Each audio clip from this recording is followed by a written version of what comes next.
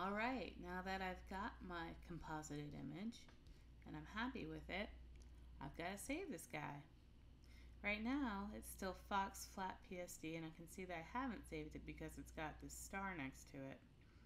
So let's go ahead and save a copy of this working file first. So I'm going to go up to File, Save As, or you can see with the shortcut here it's Shift Command S. So File, up and Save As.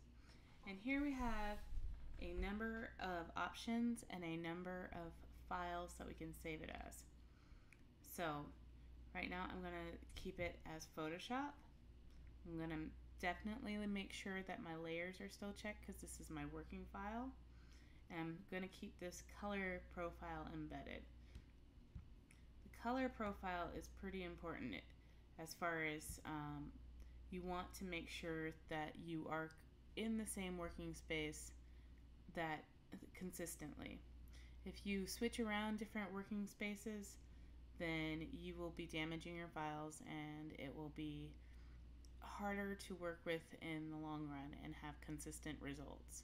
So whatever color space you start with, just stick with it. Color management and color spaces are actually a whole nother advanced topic. So with this, I'm going to do Fox 1. Let's do bird working.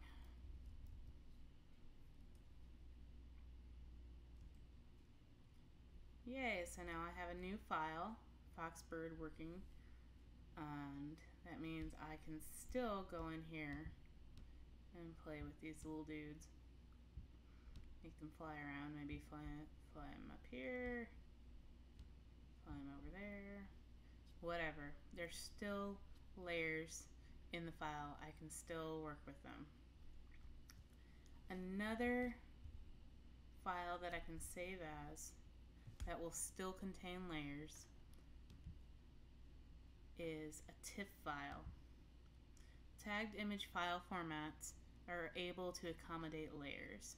They're also able to accommodate color profiles. However, they don't accommodate the full range of functionality that can be used in Photoshop with advanced techniques. So TIFFs are nice because sometimes they can be compressed. If I go ahead and save this as a TIFF, you can see I can use compression. So if I used, let's say, zip compression, it's not supported by older readers, so you have to be careful. You're working with people who are using newer readers, or you can use different JPEG. Again, it's giving me these warnings. These will make a smaller file size than, in the end, than your PSD format. I'm not going to save this right now. I'm just going to leave it as it is. But I just wanted to show you that that is an option. Let's go over and look at a few more of these options. The options you'll see most often. See, there's a lot of different options here, and there's reasons for all of them. Some of them are still used, some of them not so much. Some of them are used for very specific industries, such as DICOM, that's a medical imagery, Photoshop RAW, if you're doing things, you really want to get into photographs and you're a photographer and you want to manipulate the raw data from your camera, Photoshop RAW files, JPEG, JPEG 2000, PNG. Ones you'll see the most are Photoshop files, JPEGs. Photoshop PDFs are not quite the same as PDFs that you may see from other Adobe programs. They have their own particular personality. It's not quite the same as if you were using a form PDF. Not quite the best file format because of that. They have some drawbacks. PNG, portable network graphic, and TIFF. So again, we already talked about how TIFF and Photoshop's files are the two ways that are probably best to save your working files, as they are the ones that are able to sustain layers. So even though JPEG is in this scenario here, there's a better way to save out for a JPEG. If I want to save for a JPEG, say, if I want to save for a JPEG for print, which some printers ask for, first thing I would do would be to flatten my image. Under Layers, Flatten, which combines all of the things. I want to make sure I'm absolutely done. And I would go up to File, Save As, JPEG, and then do For Print.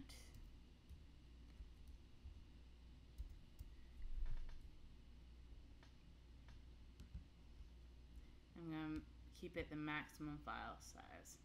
So you see, even with the JPEG compression on this right here, it's a 33 megabyte file when it's open, but with the compression, it's only 10.5 megabytes when it's saved out.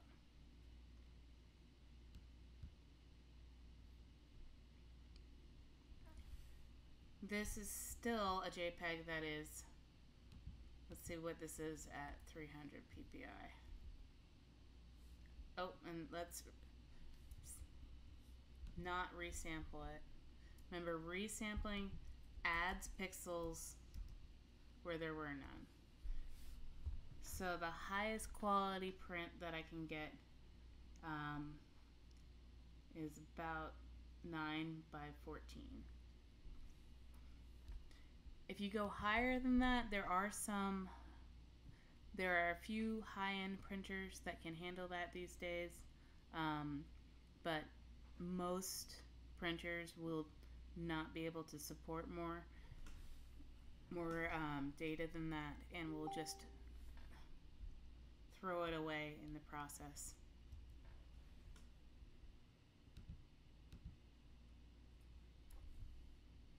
If you have a file that's saved out that's higher than 300 ppi at final size, say I have this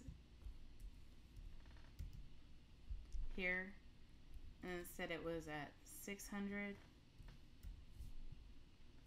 not 6,000, 600, not 60,000. If I tried to print this on a 4x6, my printer would just throw away the extra information. So I'm using a file that's bigger than what the printer can actually handle. So the translation process takes longer, and it just doesn't help the quality at all. So to optimize your printing time and your images, just think of what they're going to be 300 ppi at their final size, unless you're doing a fine art print, and then you'll ask your printer and ask what the maximum ppi dpi that they would like to see on your file would be. So the other thing we can do is go export,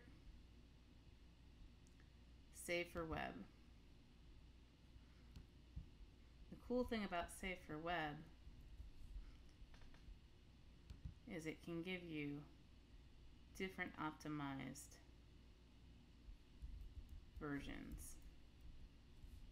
So if I have a specific pixel length, if I want to use this, say, as the background for my website, I'll have an 1800 pixel width. I can go ahead and do that, and it'll process it for me. so I can see what different file sizes would be like, what their quality looks like in relationship to one another. In this image, we were starting with a pretty good image in histogram, so it doesn't break down too far.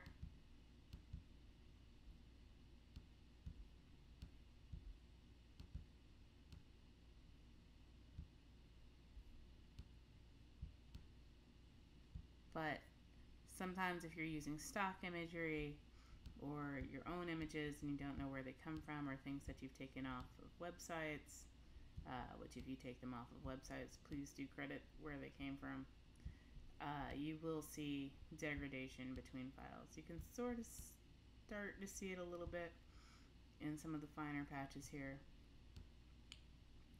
So the difference between JPEG, GIFs, and PNG. GIFs index their colors so that only certain colors are available.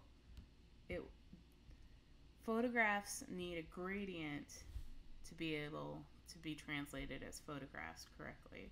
So you can see with the GIF here, it's only got 265 colors in it, and it's starting to break down a little bit next to the image here.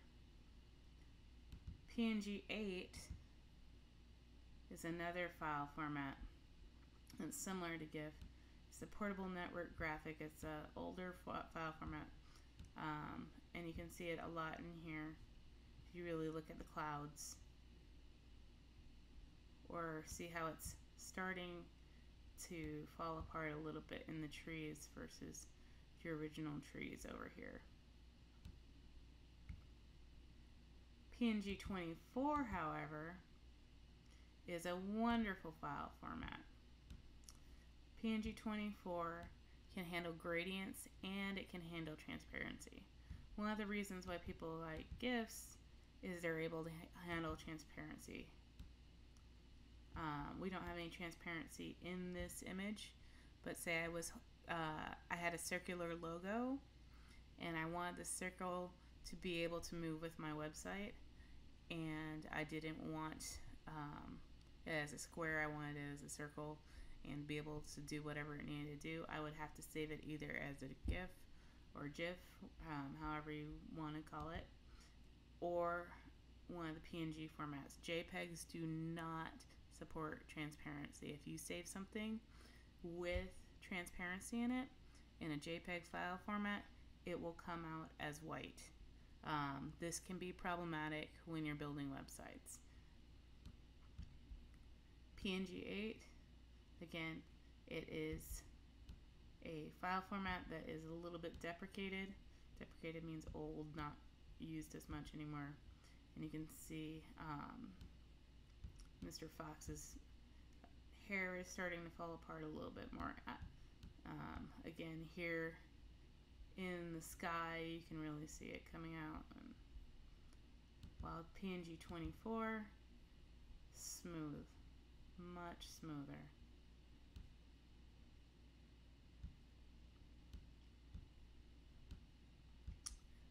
So I've got my file size, or I can do, let's do it 20% of the original. Save. Save for web. Foxbird for web. PNG. And press the save button. We're good to go. So I hope that helps you understand a little bit more about file formats if you didn't know that before.